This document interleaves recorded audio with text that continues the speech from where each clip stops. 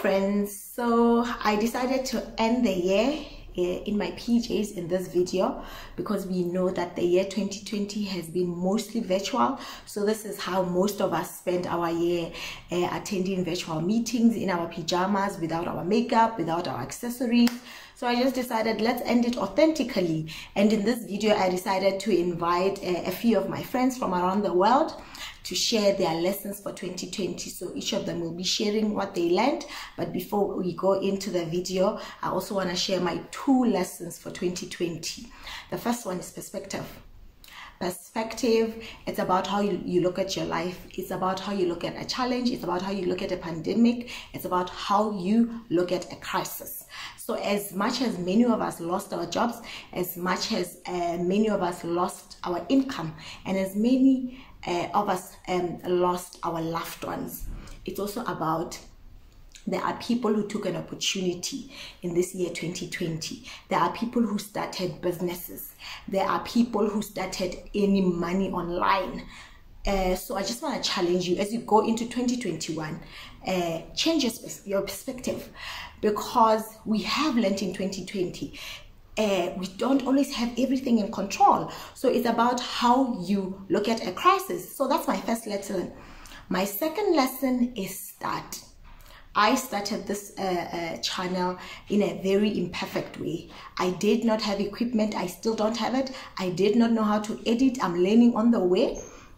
I felt like I'm not eloquent enough, but I started anyway because I felt the need to talk about the real challenges. So I just want to challenge you, whatever it is in your life that you want to start. If you want to start loving yourself and prioritizing yourself more, start. If you want to start a business, start. If you want to start a channel or anything else like me, just start in an imperfect way. If you want to start traveling, just start. If you want to start saving more money in your life, start anyway. So these are the 2 lessons I learned. Please do enjoy the video. It's very authentic, unscripted, unedited. I wanted to bring it to you as raw as possible because I think 2020 was a very imperfect year. So do enjoy the lessons from my friends from around the world.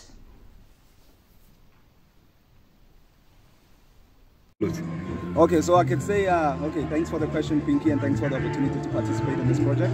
I would say for me, lessons about the pandemic, or from the pandemic, from coronavirus and its lockdowns, restrictions on travel and so on, I'd say 2 things. One, I'd say to make time for family and friends or those close to you. And I'll say the second most important one for me is to invest in yourself. Invest in your mental health and the things you enjoy, whether it's playing sports, golf, basketball, going for a jog, reading books, and really just doing the simple things, because yeah, I think the virus has just reminded us that there's so many simple things we can enjoy, and we don't have to do the most complicated of things just to be well. So investing in yourself and spending time with those close to you, family and close friends. So yeah, thanks again. Cheers. 2020 has taught me to be grateful for the relationships in my life, the ones with my friends, my family, my kitties. We need to have that trust in each other to say when we're not okay and when we are, to celebrate with each other. And that has certainly helped me get through the most difficult times of this year. And I cannot wait to celebrate and see each other once this pandemic is over. Hi guys, my name is Dikeledi Munyamane. What I learned this year is that we need to start embracing challenges, disruptions, roadblocks, and anything happening outside of our plans with positivity. Because when I think about how COVID-19 basically came to disrupt us and to take us out of our comfort zones, all of us, regardless of our different walks of lives, it was something that really helped us, that shook us up in areas where we had been procrastinating. It forced us to make decisions and to, make life changes, and it forced us to see opportunities where there may not have been opportunities. So I am now learning to embrace everything that is outside of my control. And I'm learning to ask myself, what is the situation teaching me, and how can I make the best out of this situation? As much as possible, I may not be able to control what happens to me, but I can control how I respond to it. And that is my lesson for 2020. I hope you have an amazing Christmas and a happy new year. My lesson for 2020 is to trust and surrender. In 2020, I've learned to trust in God's process and not be shaken by the potholes and the turbulence that sometimes lay the path ahead. Learning to make decisions from a place of trust and not fear, regardless of the circumstances going on around me, has allowed me to progress in the path that God has created for me. The second part of my 2020 lesson is to surrender to God, to surrender to God's will, and let go of the desire to control the outcomes. And trust and surrender are connected, because I can only surrender when I trust that regardless of how things seem like, God will see me through. By accepting the circumstances around me and surrendering, I'm able to take the next step and trust that God will see me through. Right, what did I learn in 2020? Basically to step back, reflect, and see all these good things you have in life, you know. Focus on the family and your partner, and not to rush from one big thing to the next big thing, basically based on what people do tell you is important. So take a look around and see the good things in life. They can be small, but see them and reflect on it. That was my learning from 2020. Biggest lesson 2020. Childhood neglect manifests itself as overly independent, as a perfectionist, or as a procrastinator. Mind-blowing. I loved it. Why? Many of us suffered childhood emotional neglect, not abuse. And because it was not abuse, our parents, our communities, and ourselves did not realize that there is something that the child is lacking that contributes to being a holistic person. You know what I mean? So you become this overly independent person, and we don't understand why. Until when you were growing up, you learned that you cannot rely on anyone. You had no one to rely on. Or you're a perfectionist. You become a perfectionist because you don't want to be scolded or to be compared to anybody, or you understand you have to be on top because of the same thing. Important to all of us. Hi, Pinky.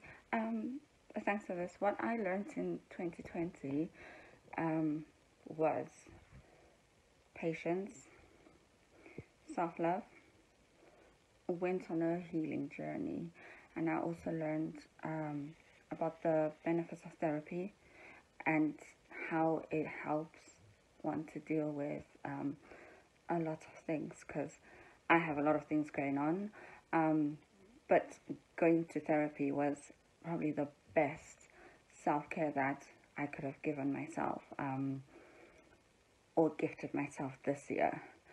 So yeah, just that on its own has been tremendously helpful, and it's also taught me like a lot of things about myself as well. Thanks. Hello. What I learned in 2020, two things, I think.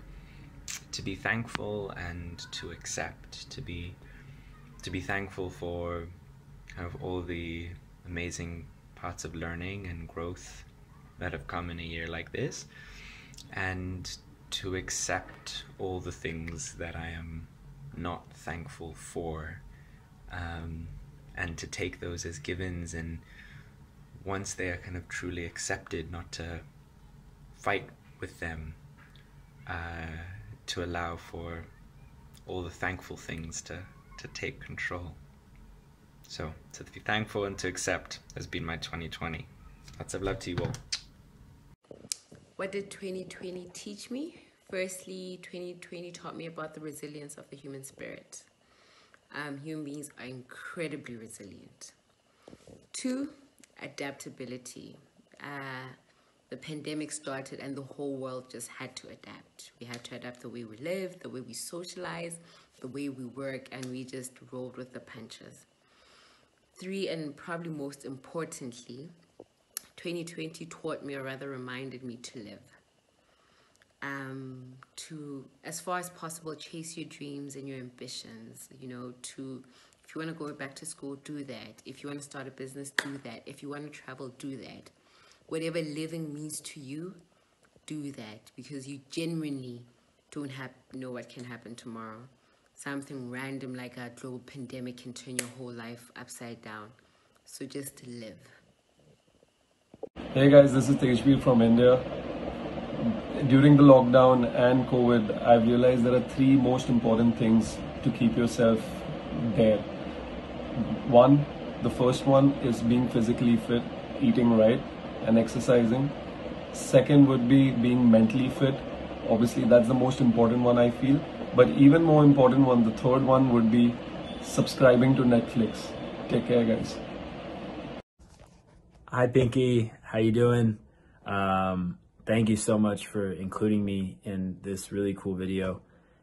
This has been a really challenging year, and I've learned a lot. I think I've learned a lot about patience and being with myself. And when there's nothing to do and nowhere to go, what do you do? And how do you make those moments meaningful? And even if those moments don't feel meaningful, you know, how to find meaning in them. And so one of the things that I've been thinking about a lot over this past year is an Islamic verse that says, فَإِنَّ مَعَ الْعُسْرِ يُسْرًا إِنَّ مَعَ الْعُسْرِ يُسْرًا. Verily, with hardship comes ease. Indeed, with hardship comes ease. And while we've all been living in a time of deep hardship, may ease come to us all. And so here's to a beautiful 2021 that is happy and fulfilling and prosperous. And for those who've been struggling most this year, may this year be the ease that they desperately need. Thank you, and Happy New Year. Happy holidays. Most of you know it has been a tough year, so I just decided to come and sit here and say Happy New Year to all my viewers, and thank you so much for all the engagement that I've seen on the channel. I'm going to be interviewing mostly professionals in the new year, covering all the topics that we've been covering. So do tune into the channel and share the video, like, comment and subscribe, and share it with your friends and your family. Happy New Year!